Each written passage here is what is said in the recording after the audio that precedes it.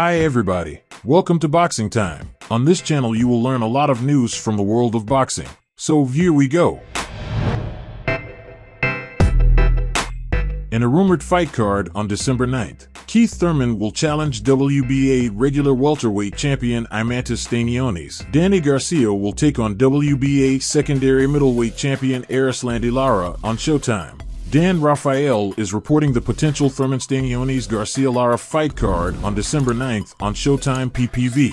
Apart from Stanionis, these guys are long in the tooth and pretty well past it. The 40-year-old Erislandy Lara holds the WBA secondary 160 pounds title, but only because he fought Thomas LaManna to win the vacant strap. If Lara fought someone good, he'd likely fall apart like an old car. The event date conflicts with DAZN's Devin Haney versus Regis Prograis PPV at the Chase Center in San Francisco. Maybe Showtime has stopped caring about competition for viewership at this point because it doesn't make sense to stage their old-timers event on the same night as Haney-Prograis. This rumored fight card is one of the 3 final cards on Showtime before they stop showing boxing at the end of the year. Stanionis, 14-0, 9 KOs, is a tough opponent for the 34-year-old former WBA/WBC welterweight champion Thurman, 30-1 with 22 knockouts, to be fighting after his long layoff. As he's not seen action since last year in February, Thurman looked good in his last fight,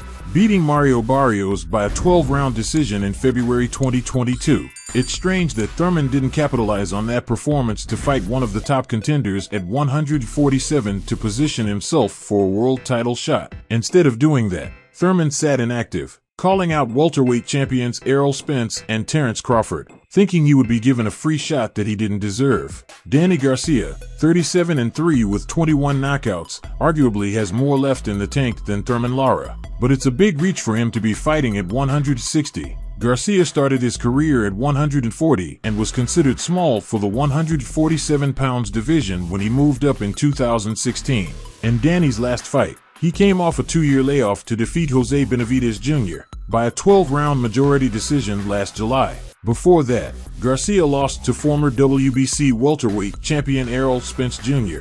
by a 12-round unanimous decision in December 2020. Lara, 29-3-3, 17 KOs, successfully defended his WBA secondary middleweight title last year in May, stopping Gary "Spike" O'Sullivan in the 8th round of a one-sided fight. O'Sullivan had done nothing to deserve a title shot, apart from being well known to hardcore boxing fans. If Danny Garcia can handle Lara's power and cut off the ring on him, he's got a chance of winning this fight, but it won't be easy because he's undersized for this weight class.